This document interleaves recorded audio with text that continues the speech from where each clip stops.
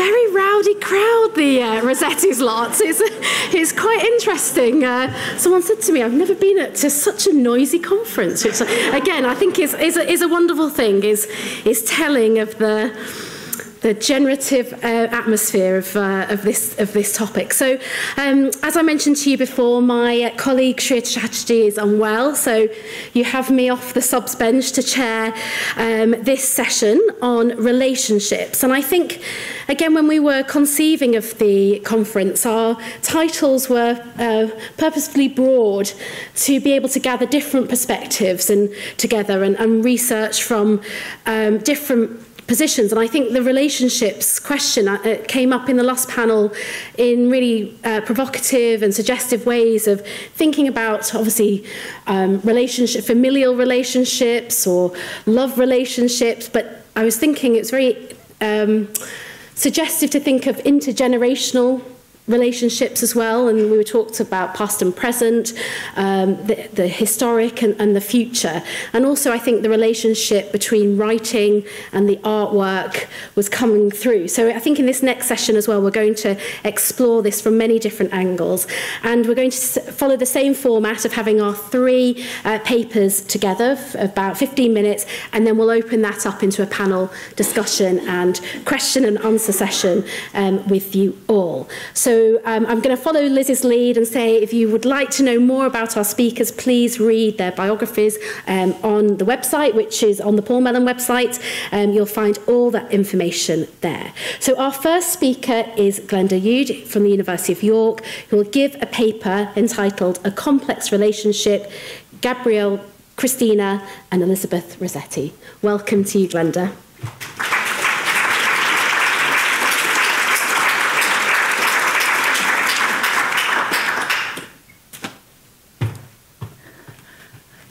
Thank you, and it's lovely to be here with a hall full of people.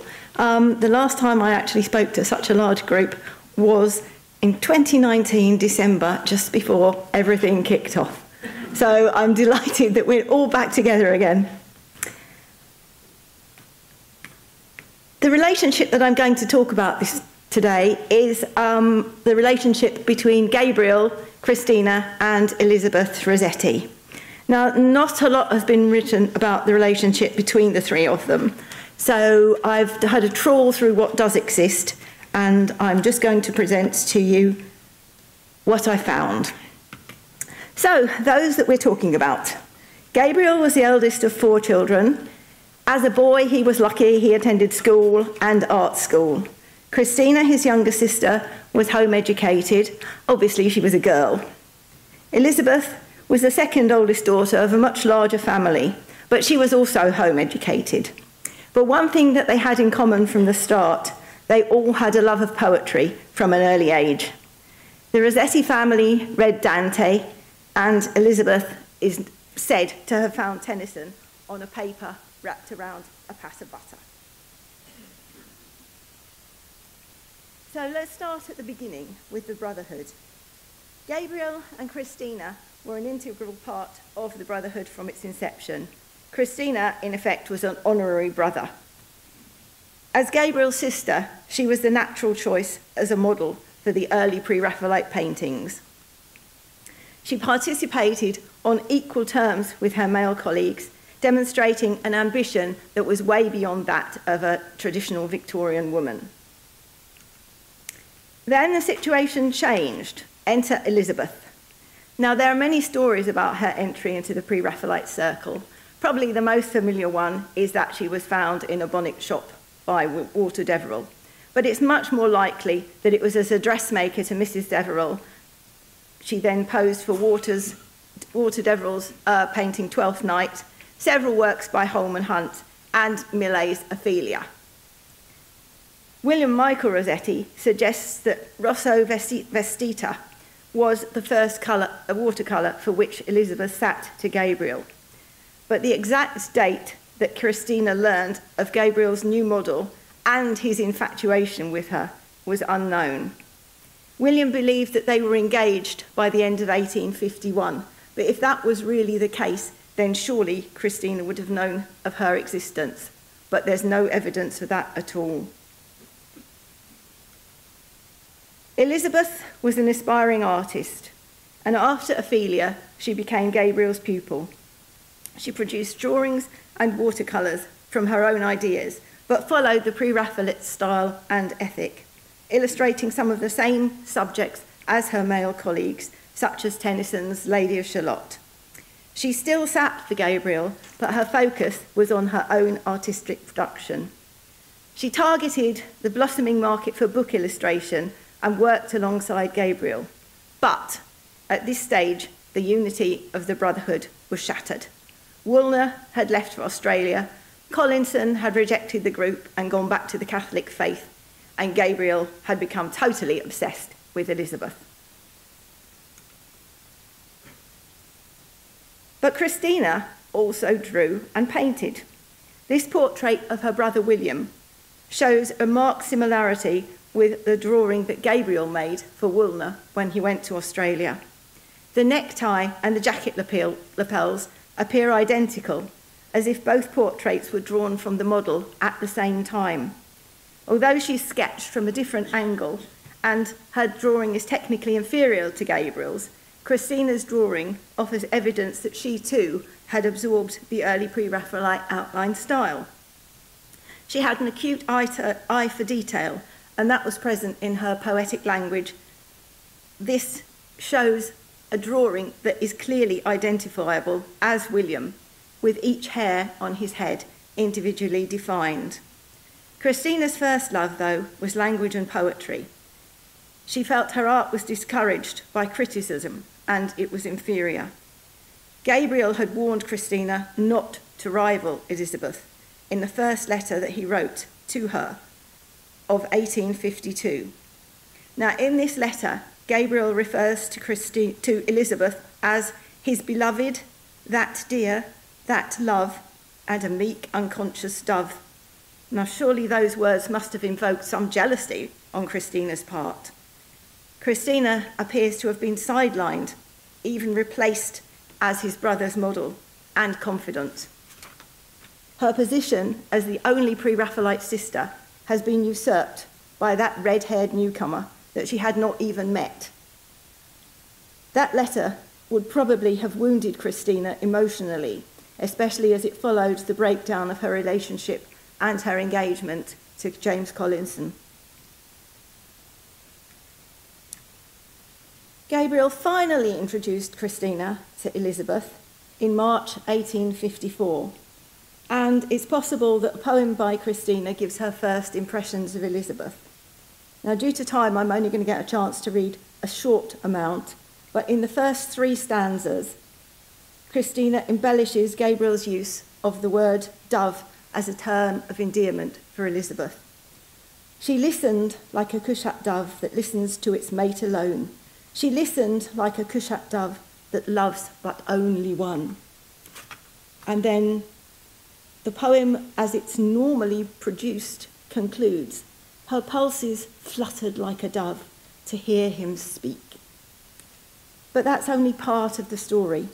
When that poem was published in 1896, after Christina's death, it was published with the title Listening, and it was severely edited by William to omit the last 2 stanzas because he thought they appear to represent her less well. So editing these last 2 stanzas erases Christina's true feelings. Her title for the poem was Choices, which the last 2 stanzas reflect. And this is what the last 2 stanzas say. He chose what I had feared to choose. Ah, which was wiser, I or he? He chose a love-warm, priceless heart. I chose a cold, bare dignity. He chose a life like stainless spring that buds to summer's perfect glow. I chose a tedious dignity as cold as snow.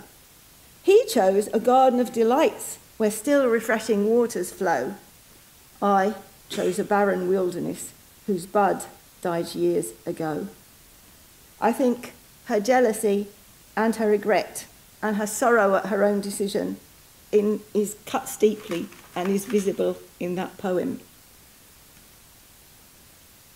And, of course, Gabriel was incessantly drawing Elizabeth. She finally met the Rossetti family in 1855, just after gaining Rossetti's patronage, but it appears that it was a difficult meeting. Shortly afterwards, Ford Madox Brown revealed in his diary a certain coldness between Christina and Gabriel because she and Guggums do not agree. Gabriel was drawing, as I said, and painting Elizabeth incessantly. So was Christina jealous of Elizabeth, of her success with Ruskin? Unfortunately, there are no record of any of Elizabeth's thoughts on her first meeting with Christina. Now, Christina is known to have had a fiery temper. She was prone to exploding in fits of rage. This sketch by Gabriel depicts his sister in the throes of a tantrum, leaping in the air, wildly waving a mallet around. The scene is of utter destruction. The window panes and mirror are cracked, curtain torn, a table and a chair is broken. The coils and the cogs from the mantel clock spill out towards us. Now, was the rage visible in her poetry? Well, In an Artist's Studio is a very familiar poem, generally read as the artist in love with his model. But let's turn that around. Christina wrote the poem. Maybe her first visit to Gabriel's studio, confronted by this sea of drawings, would have put a different spin on this. Excuse me while I jump down. One face looks out from all his canvases. One self-same figure sits or walks or leans. We found her hidden just behind those screens. That mirror throws back all her loveliness. A queen in opal or in ruby dress.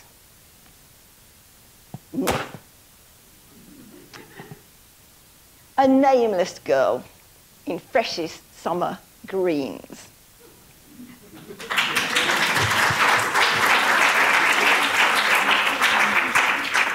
Thank you. The poem actually concludes, not as she is, but was when hope shone bright. Not as she is, but as she fills his dream. But the hope, whose hope was shining bright? Was it not perhaps Christina's hope of friendship with Elizabeth, which didn't materialise? Perhaps the tones of irritation, anger, or jealousy can be read into that poem instead of the lovey-dovey way it's normally read. And Christina doesn't like the fact that Elizabeth has replaced her in Gabriel's life. So we come to the wedding.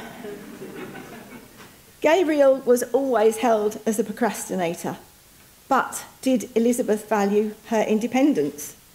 Did the family friction play a role in the delay of the wedding? The first Christina knew of the wedding at all was indirectly. Gabriel wrote to his mother in May 1860, just before the event, "My dear mother, I write you this word to say that Lizzie and I are going to be married at last, in as few days as possible. But as we know, no family attended, just 2 witnesses." Christina's displeasure at being excluded from the wedding was evident in a letter that she wrote to Lady Trevelyan later in 1860. "His marriage would have been of more satisfaction to us if we had seen his bride." But family gatherings eventually did take place and the relationship improved. In February 1861, Christina wrote to a friend, Mary Hayden, "My sister-in-law proves an acquisition now that we know her better." This suggests that perhaps several meetings had taken place by this time and the atmosphere between all three had become more relaxed. But by this time, Elizabeth would have been about 6 months pregnant. Christina was about to become an aunt, and the imminent arrival of the new baby may have had a mellowing effect on the relationship between the three. Sadly, baby daughter was stillborn in the late spring of 1861. Gabriel wrote to inform his mother on the 2nd of May, "Lizzie has just been delivered of a dead child." He reveals no emotion at all in his words. But Christina has written several poems included in Sing Song, which perhaps recall her grief at the loss of her stillborn niece. So I'll just read a little. "Baby lies so fast asleep that we cannot wake her. Will the angels clad in white fly from heaven to take her?" Now, Sing Song itself was published as a collection of rhymes dedicated without permission to the baby who suggested them. And William Michael says that that baby was identified as the son of Arthur Cayley, who was the brother of Christina's other former suitor, Charles Cayley. But the baby in the poems is clearly a female, which suggests it may be Elizabeth's stillborn daughter. We have no record of Elizabeth's feelings on loss or how deeply it affected her mental health. But Georgiana Burne-Jones describes witnessing Elizabeth rocking the empty cradle. "We found her sitting on a low chair with the childless cradle on the floor beside her. She cried with a kind of soft wildness when we came in. 'Hush, Ned, you're waking it.'" The blossoming relationship ended abruptly on the 11th of February in 1862, when Elizabeth died from a laudanum overdose. Christina offered to include a selection of Elizabeth's poems in tribute in her volume The Prince's Progress and Other Poems, which was published several years after Elizabeth's death. In a letter to Gabriel in February 1865, she wrote, "I wonder if possibly you might ever see fit to let some of dear Lizzie's verses come out in a volume of mine, distinguished, I need not say, as hers. Such a combination would be very dear to me." But, however, on reading Elizabeth's poetry, Christina declared, "How full of beauty they are, but how painful. How they bring poor Lizzie herself before one, with her voice, face, and manner." However, Lizzie's poetry, or Elizabeth's poetry, has a lot of parallels with some of Christina's. For example, Christina's Love Lies Bleeding and Elizabeth's Dead Love all look at the theory of unrequited love, love that's died, love that's gone bad, but there's no time to elaborate further on those. The project didn't materialise, but her words suggest that her posthumous memories of Elizabeth were kind and loving. There's no rivalry or jealousy mentioned at all. The Prince's Progress eventually did become a collaboration. Christina chose Elizabeth's watercolour St Agnes Eve as her favourite memento, and the design idea from Elizabeth's St Agnes Eve was used by Gabriel to illustrate the title page of Prince's Progress. Gabriel himself remembered Elizabeth in both poetry and painting. The portrait perhaps reflects what we see in the painting. This is her picture as she was. It seems a thing to wonder on, as though mine image in the glass should tarry when myself am gone. I gaze until she seems to stir, until mine eyes almost aver that now, even now, the sweet lips part to breathe the words of the sweet heart, and yet the earth is over her. He's obviously still obsessed with Elizabeth, and perhaps showing some signs of regret. All three Rossettis were ambitious for success in the sister arts of poetry and painting, yet none achieved it during their own lifetime. They had a complex relationship with success as well as with each other. Christina painted with words. Words provided Elizabeth with her inspiration for art, and Elizabeth was Gabriel's inspiration. Gabriel admired both Christina and Elizabeth. Christina became one of the greatest poets of the Victorian era.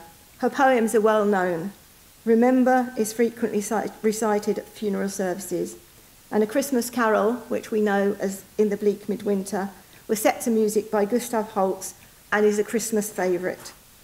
Conversely, her art is basically forgotten in private collections or in archives.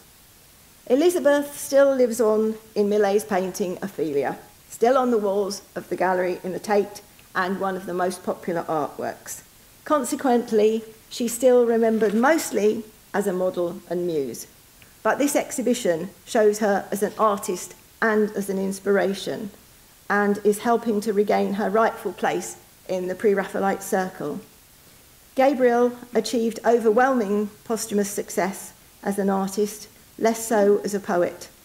His paintings are now highly regarded and extremely valuable. And in death, Christina and Elizabeth lie in peace together in the Rossetti grave in Highgate Cemetery, and that remains one of the most popular with visitors. Gabriel decided he didn't want to go to the family grave, and he's buried in Birchington-on-Sea, Essex. However difficult their relationship in life, with perhaps ambition and rivalry impeding the development of a close relationship, the three people close to the heart of the Pre-Raphaelite circle are now forever united in death and in this exhibition. Thank you.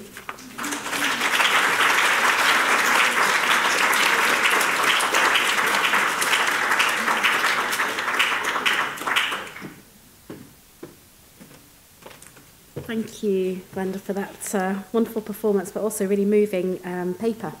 Our next speaker is also a catalogue author, and I really recommend picking up a copy of the catalogue for this exhibition and reading the really fantastic new research contained in it.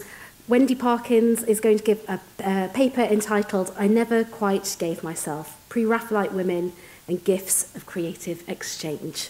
Welcome, Wendy.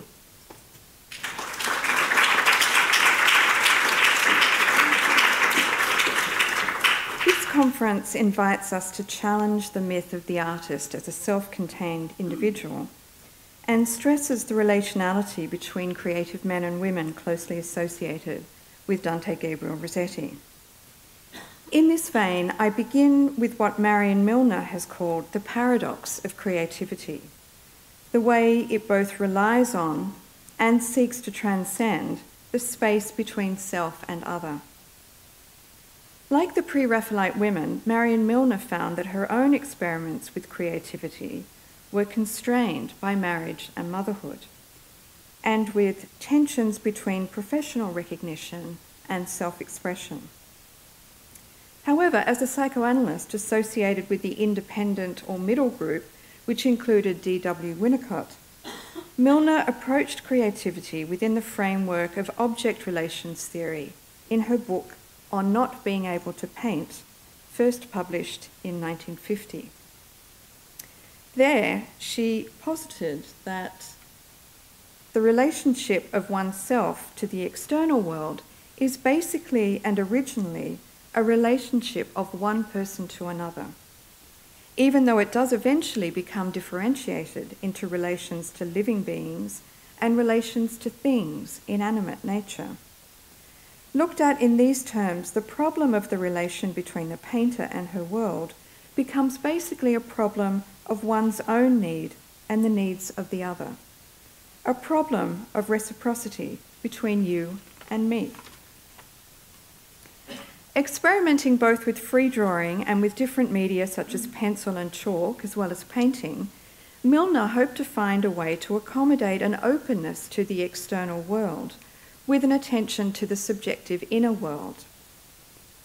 Milner concluded that the very mixed results, if not outright failures, of bringing together her intentions to capture inner experience, her rudimentary skills, and sometimes recalcitrant materials, was in fact the point. The object, the artwork, is, she wrote, endowed with a bit of the me, the inner experience. while at the same time the irreducible otherness of the material or medium remains present. Such failures, Milner speculated, might become the basis for a better understanding of the equal claims to recognition of self and other, the inner and external worlds, necessary for psychic health and an enhanced mode of living. For Milner, then, the paradox of creativity is that as a process that negotiates the space between self and other in its widest sense, it holds open the possibility of bridging that space, bringing about a closer relationship between self and other, even as it also offers a unique opportunity to foreground the self in a particularly powerful or revealing way. If for Milner art or creativity is always relational, it can also be thought of as a gift in at least two ways.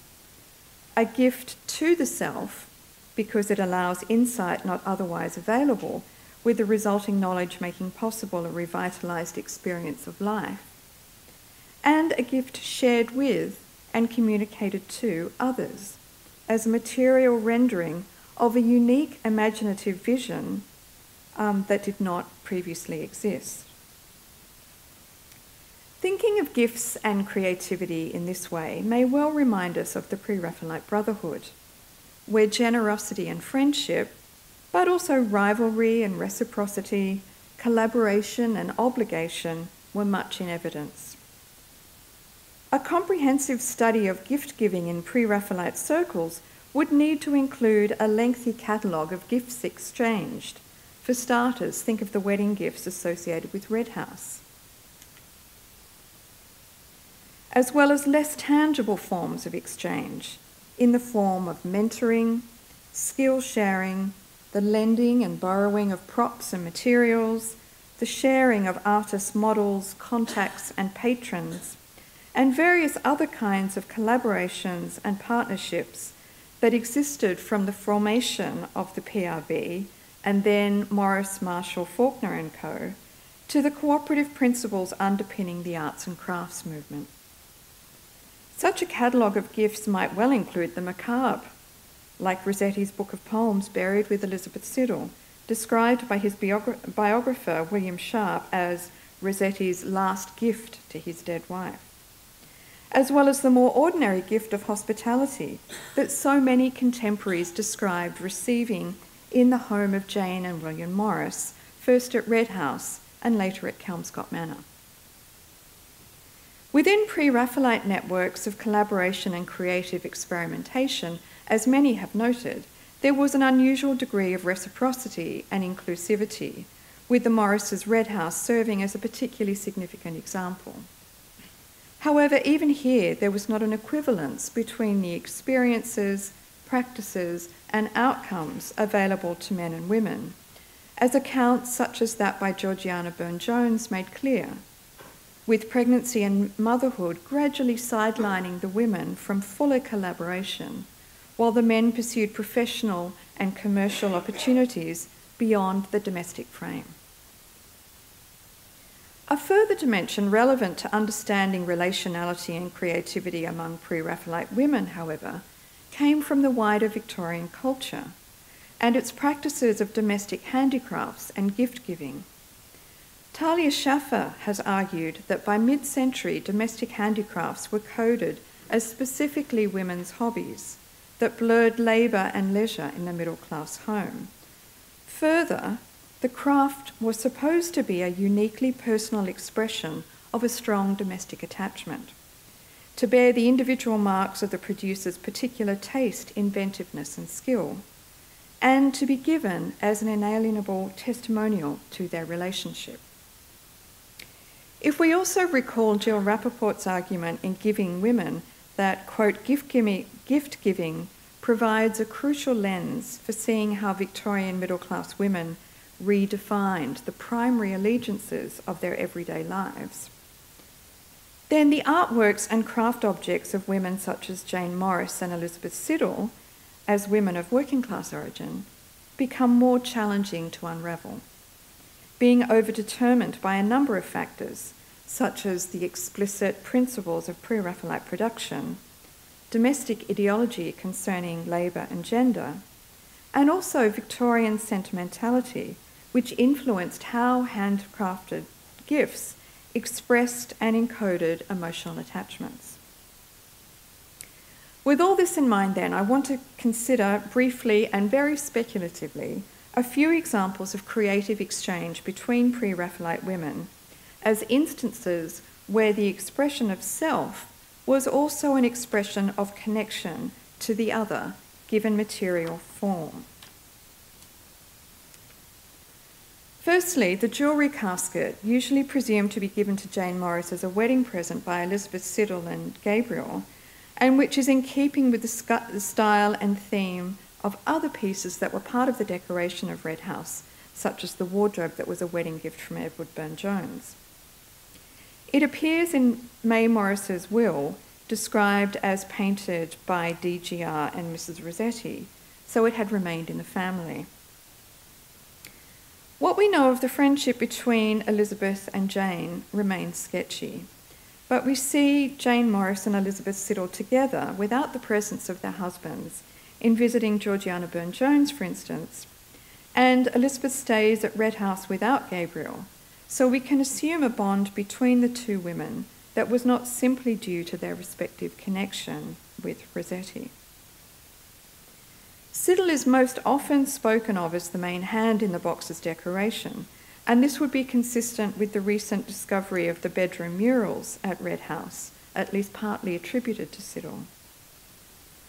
While the choice of the figures and scenes depicted by Siddal were most likely the result of collaboration and consultation with others, the connection between Elizabeth and Jane in this jewellery case warrants further consideration, because it gives material form to an exchange grounded in female friendship, even if the full extent of the relation between maker and recipient still eludes us to some degree. My second example provides another instance of friendship and creativity as an expression of a reciprocity between you and me in the manner that Marion Milner outlined. Marie Spitali-Stillman, described by May Morris as her mother's nearest friend, painted several pictures of Kelmscott, a place she visited regularly at Jane Morris's invitation.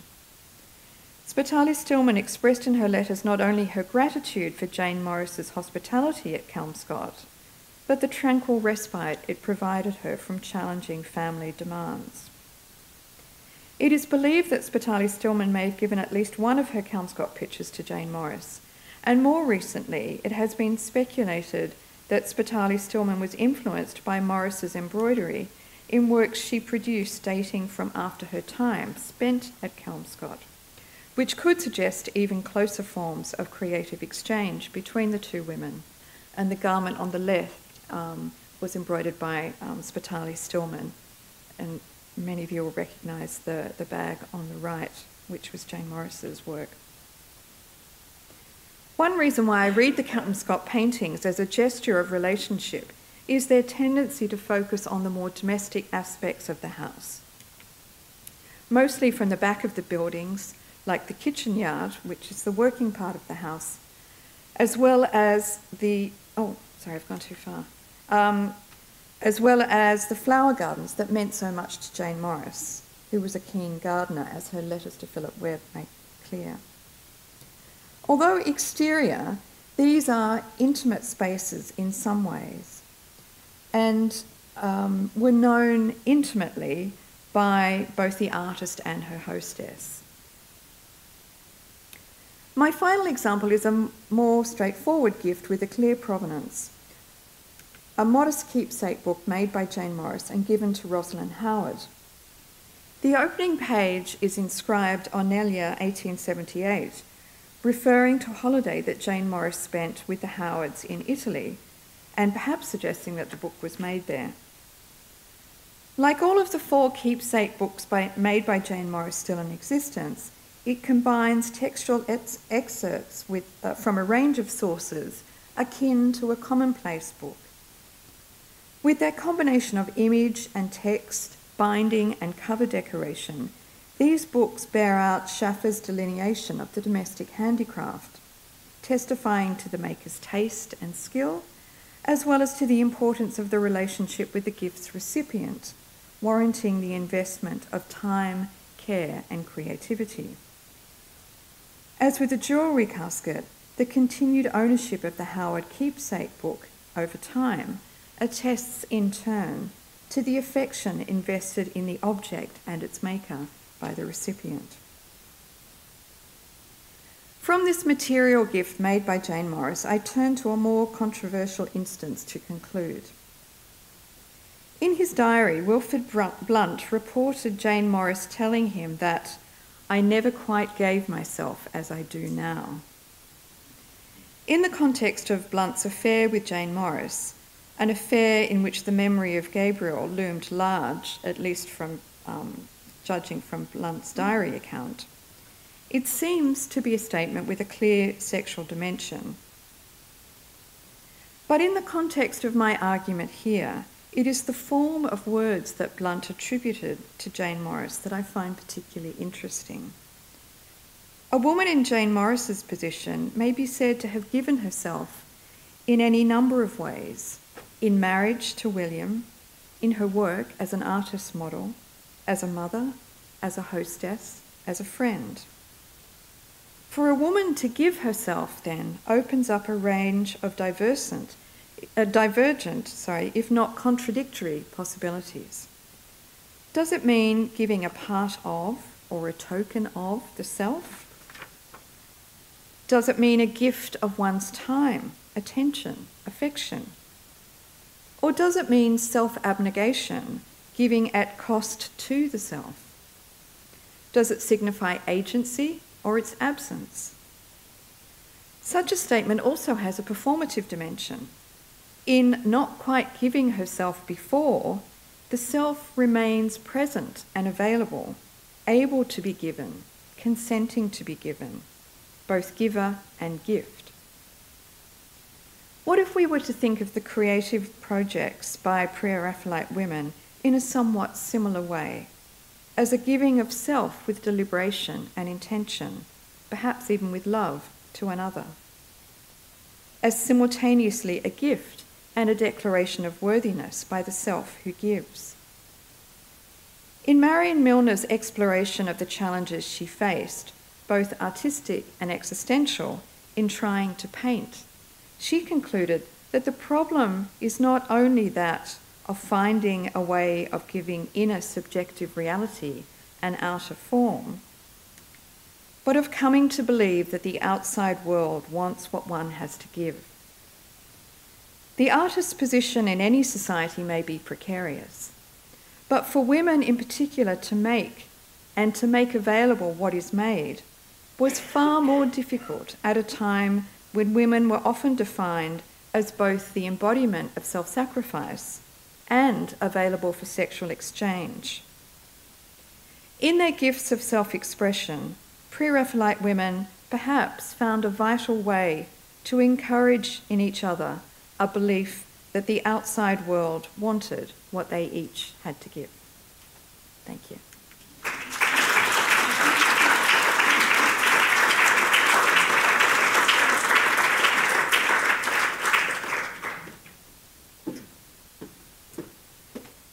Thank you so much, Wendy, and some really wonderful images there. I felt like we were walking with you through those gardens and those places of friendship and exchange. Our last paper in this trio is Jennifer Rabedeau, who's a doctoral candidate at Cornell University, and her paper is entitled Pre-Raphaelite Women in Relation. Welcome, Jennifer.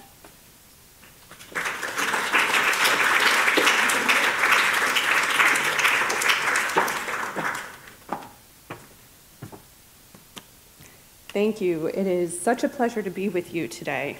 I also want to express my gratitude to the organizers and hosts of this exciting event, and especially to Ella Fleming for all the work she's done to facilitate the conference. And finally, my thanks to the other speakers and to all of you for joining us. Efforts to wrest Pre-Raphaelite women from the margins date back to at least the 1970s. Academic monographs and public-oriented exhibitions alike have laid claim to their artistic contributions as practitioners, not muses. Given the long-standing efforts to shift the conversation around these women, why does this cult of their beauty, which relegates them to aesthetic objects, persist? So, efforts to wrest pre-Raphaelite women from the margins date back to at least the 1970s.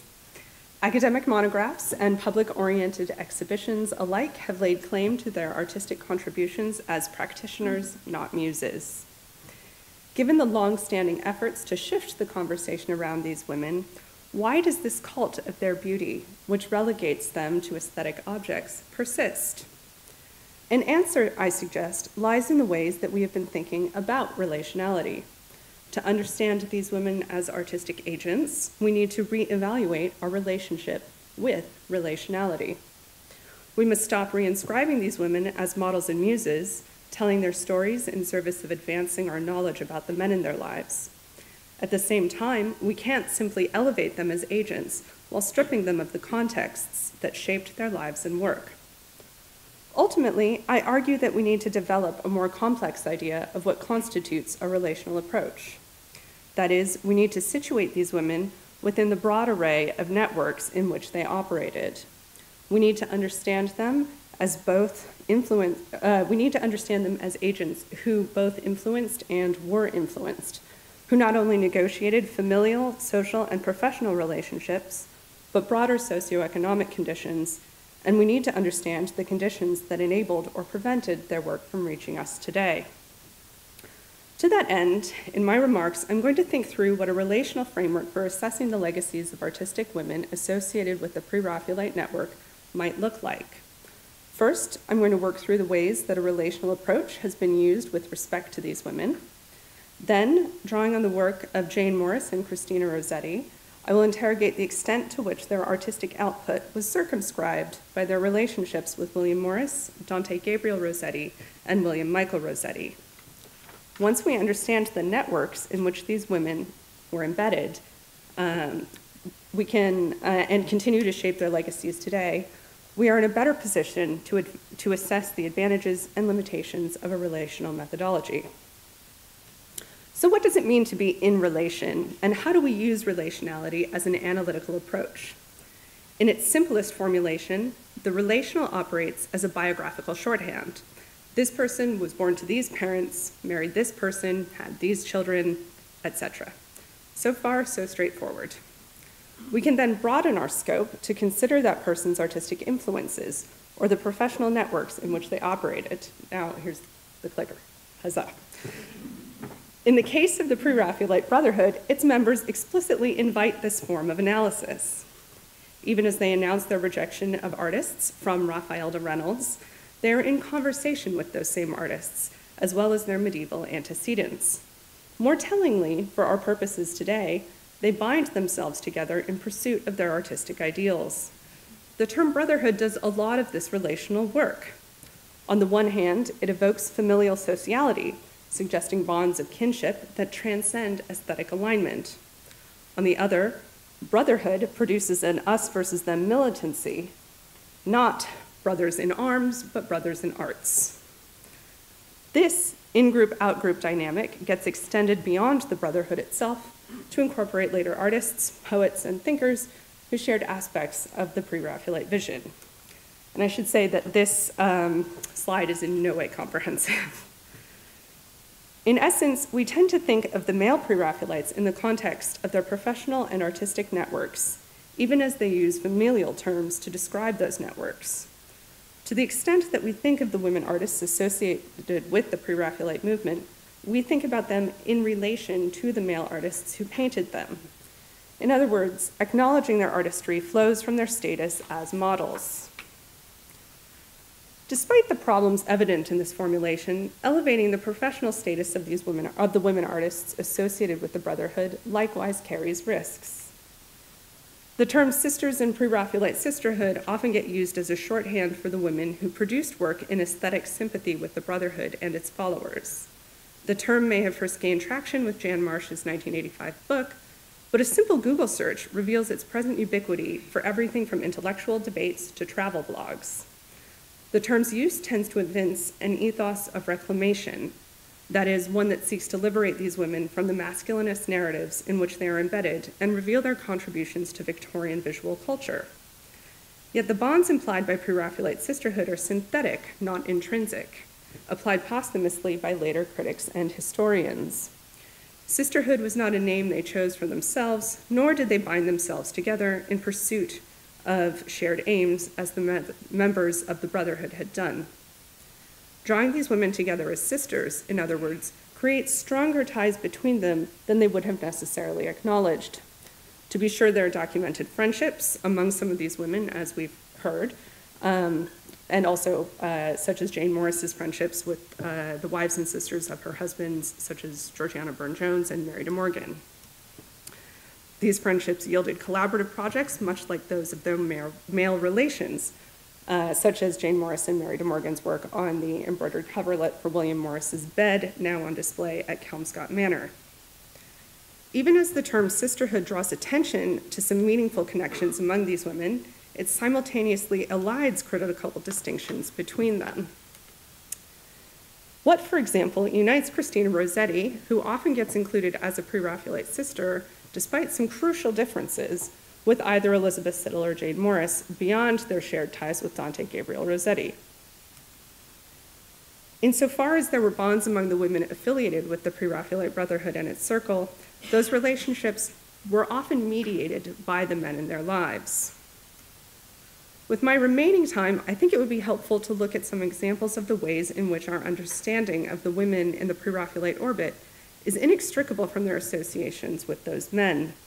Because I'm a literary scholar and book historian, I'm going to draw on some examples from those fields. First, let's look at how Jane Morris's artistic legacy has been shaped with her relationships with William Morris and Dante Gabriel Rossetti. She is perhaps the most overdetermined figure among the women who modeled for the pre-Raphaelite painters, the face that launched 1,000 exhibitions of pre-Raphaelite art. Here are a few examples. Here we are today. Jane Morris's features, which we see through Dante Gabriel Rossetti's eyes, act as a proxy for the entirety of the pre-Raphaelite aesthetic enterprise.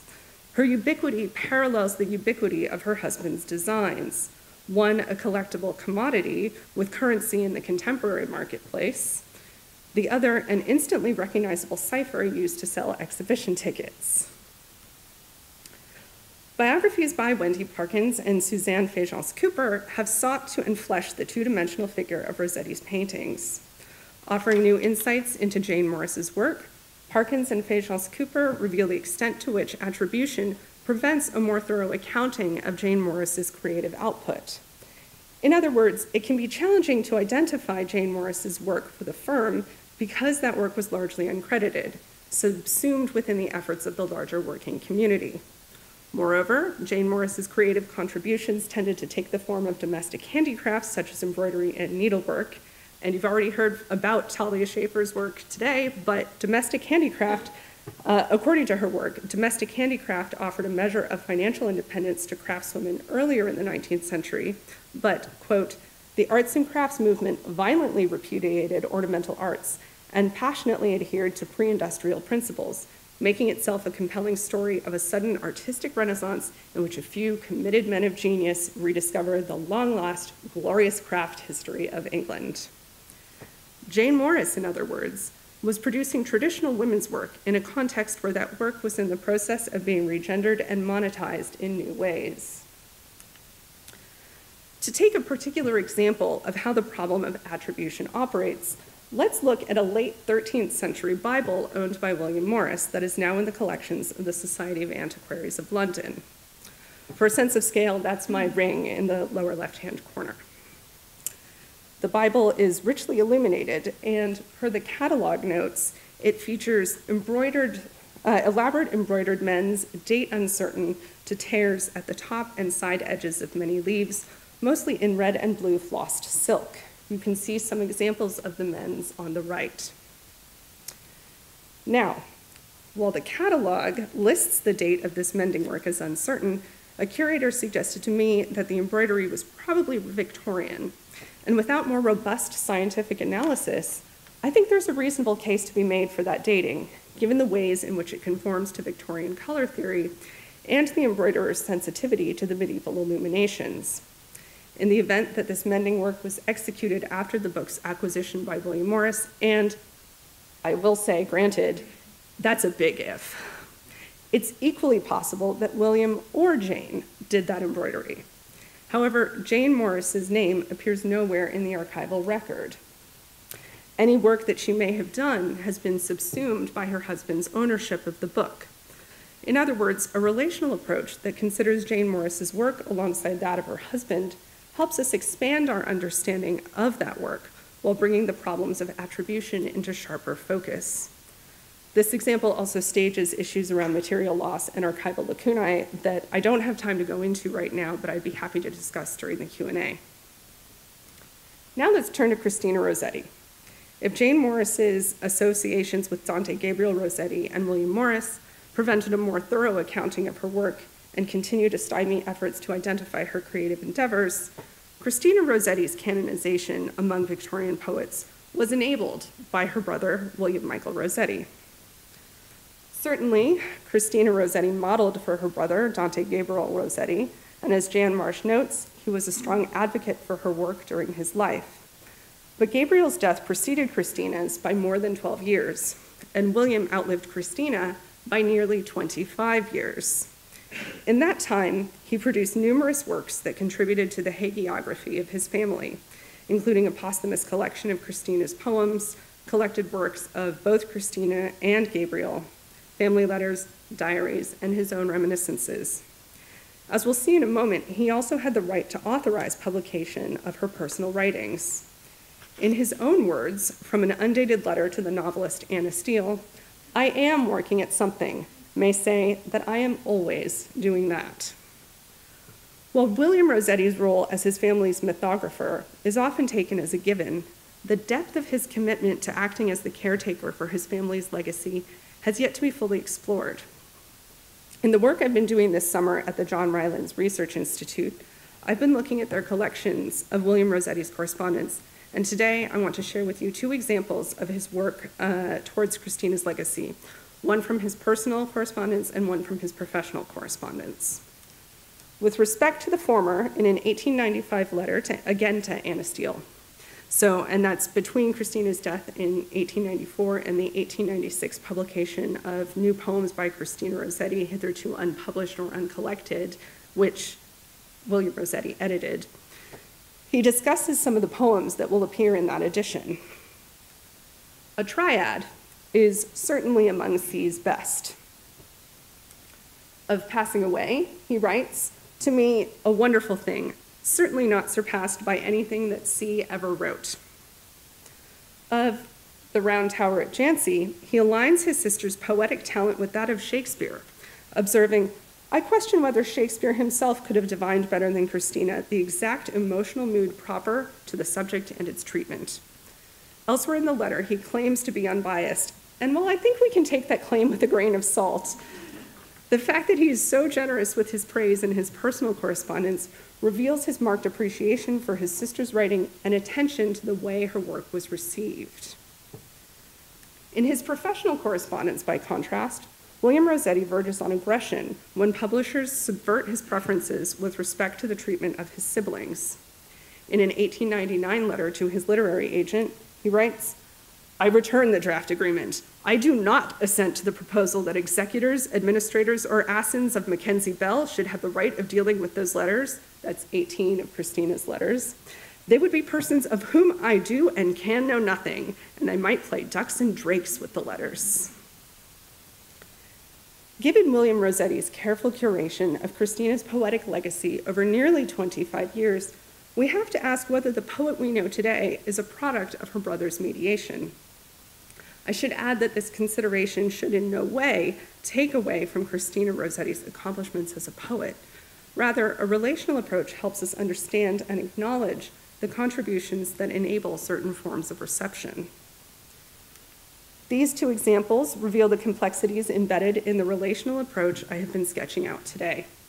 In the case of Jane Morris, a relational approach reveals the mechanisms whereby the networks in which she operated confound efforts to appraise her work. In the case of Christina Rossetti, a relational approach exposes the benefits that male advocacy could confer. In other words, relationality is neither a one-size-fits-all solution, nor is it a barrier that must be overcome. Rather, it is an approach that insists on context and accounts for the lived experiences of these women. It acknowledges that these women come to us already mediated and sheds light on those mediations. It's also an approach that invites interdisciplinarity and collaboration. The networks in which these women operated are sufficiently complex that we would benefit from opportunities to think together across disciplinary boundaries, art history, women's studies, literature, and on.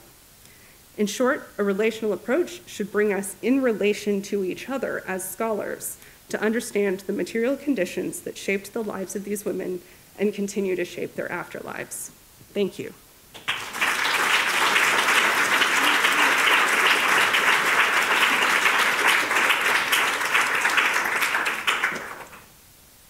Well, thank you. Thank you to our three speakers for really rich papers. And I feel, Jennifer, your final words are sort of ringing in my ears as a sort of clarion call, really, for the kind of work that I think the conference is doing for thinking about relationality sort of beyond biography and thinking about the complexities of the kinds of work and then the kinds of methods, the methodologies it sort of asks us to think about and think about using. And it's interesting, I was thinking as a speaker, coming from these topics from different disciplinary backgrounds as well, and I think that's really useful for us to have those perspectives as well. But I was really struck of an idea that I think you all presented through the papers about the material forms of relationships.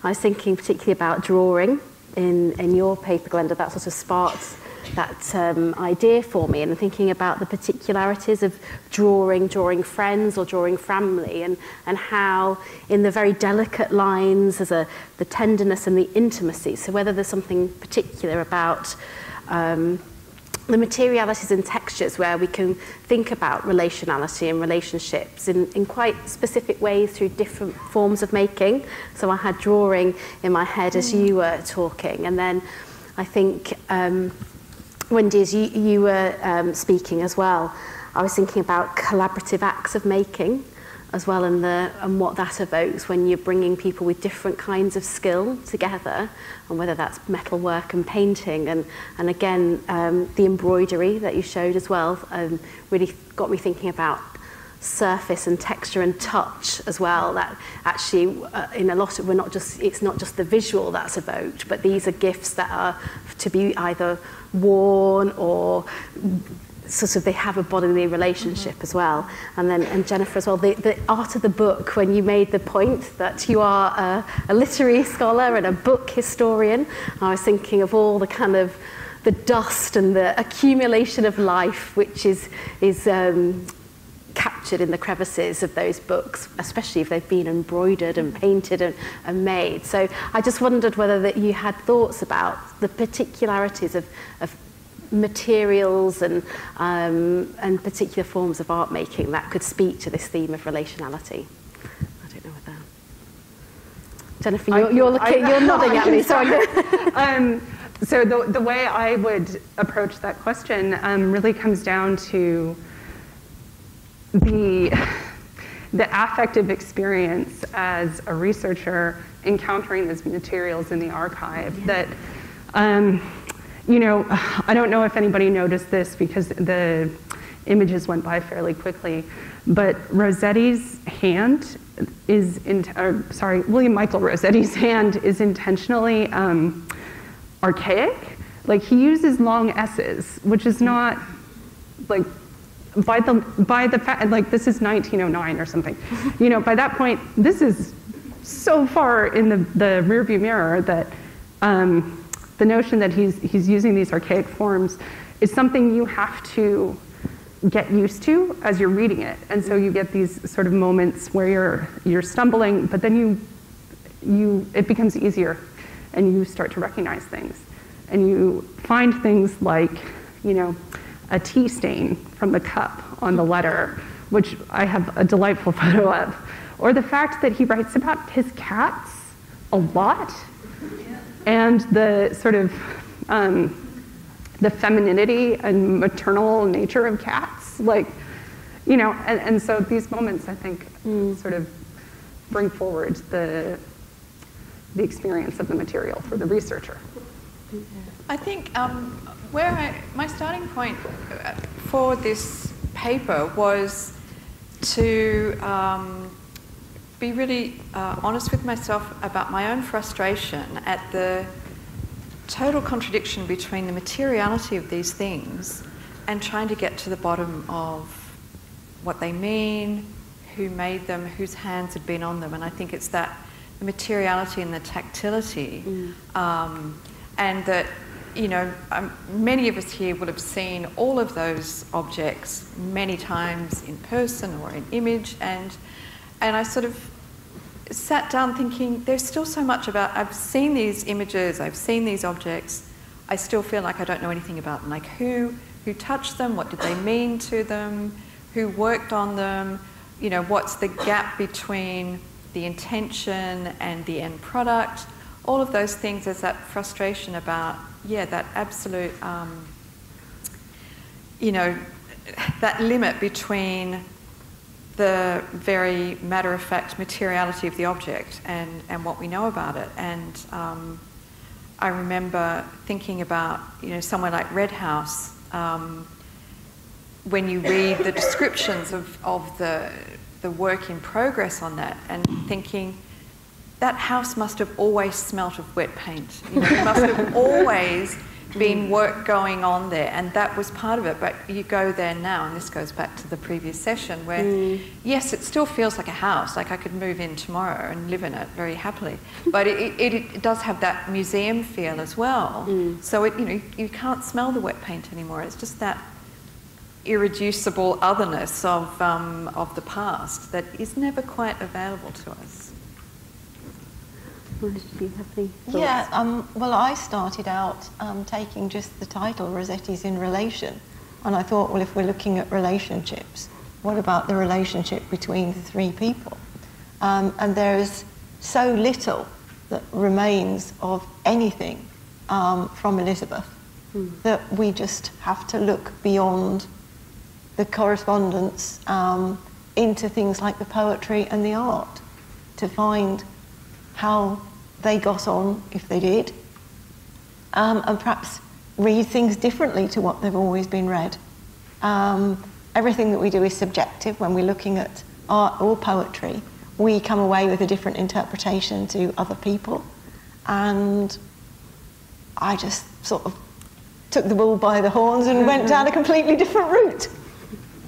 Great, thank you. Well, I'm sure I can already see responses. There's one here. Thomas, thanks. Thank you very much. I have a question. I try again. 1, 2, 3. Testing. There we go. Thank you very much. I have a question for Wendy. I'm just wondering if you could say a bit more about time and temporality in relation to this. I mean, you were starting to touch on that when you talked about the, you know, the irretrievability of the past, the smell of paint in Red House, which is gone forever. And if these objects, you know, to imbue self in these objects and give to another is also a gift of time, as you said, the work that's been put into it and care. And then it requires attention from the other in a reciprocal relationship.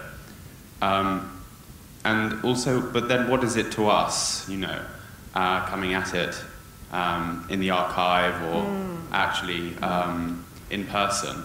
Are these more than relics of a self imbued and time imbued? How do you open that up? Have you thought about that? So a general question about time. Yeah. Thank you. Great question. I think you've sort of, you're answering it there in ways that I'd like to hear more about from you. But I think a good example of that is the keepsake books of Jane Morris, which have been, in the past, have been sort of dismissed as amateur efforts, and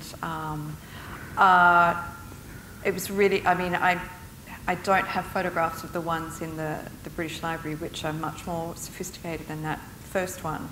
And we have that one because it's still held at Castle Howard.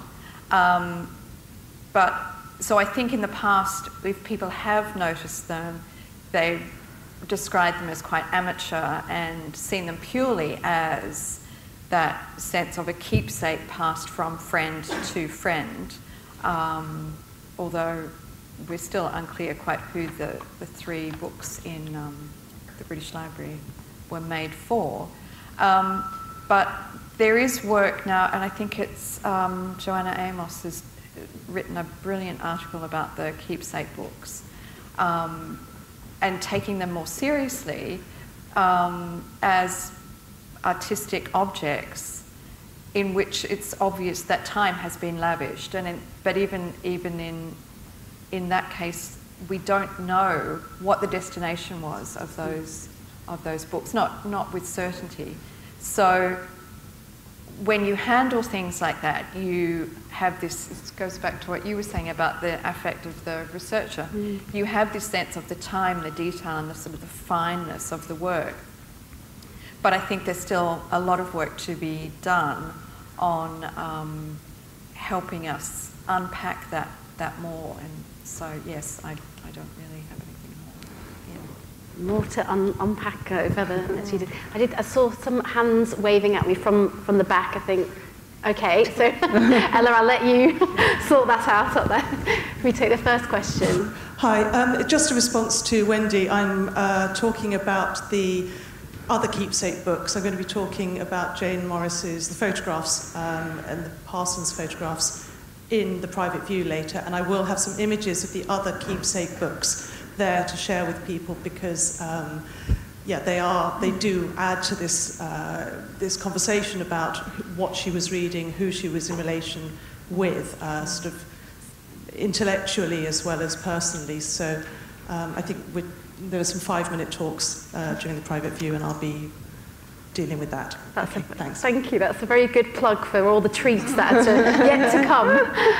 Can we take another question whilst the mic's at the back of the room? Thank you.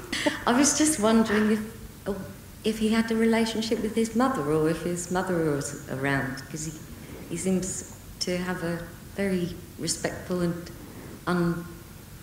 his approach to his women that kind of unsexualised.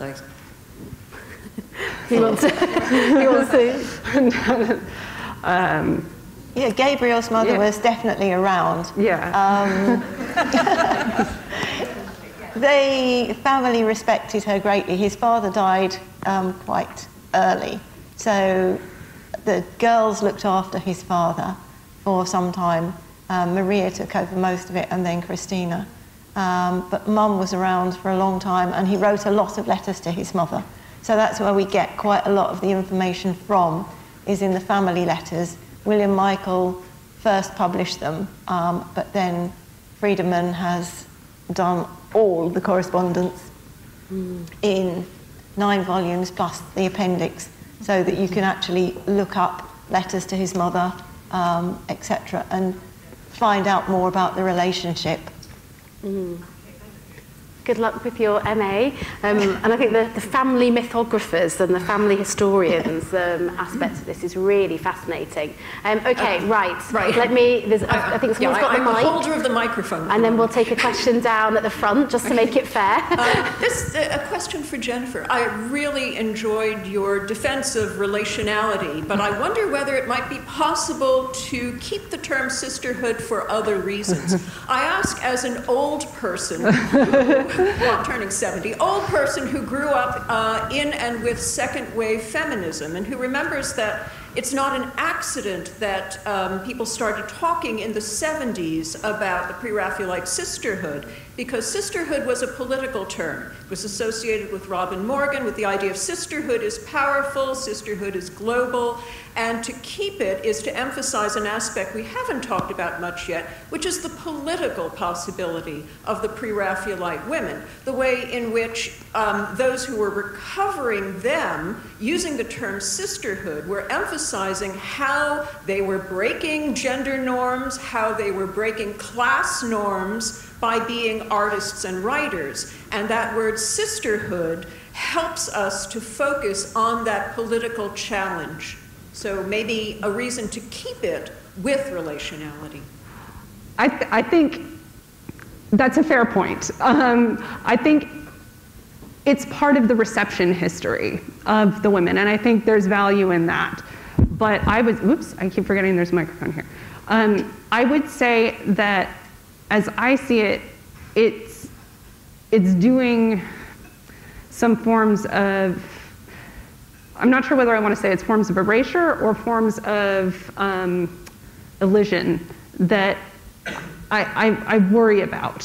So I take your point. I think it's useful, and it is an important part of the sort of the long history of reception that I was gesturing towards in my talk.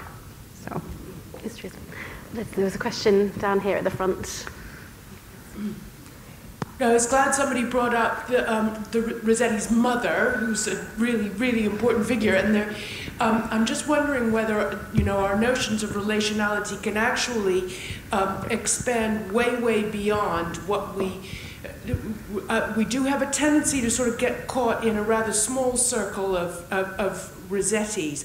I mean, I was also thinking about Walter Howard Deverell's mother, who played an important role in, and there's all kinds of other people, and something like that volume of the huge volume of all Rossetti's correspondence shows how much larger these circles were than and where there's these all kinds of links and connections that and so in a certain sense we have a tendency to perpetuate the smaller tight circles of pre-Raphaelites that perhaps are the Rossetti family letters model might sort of indicate.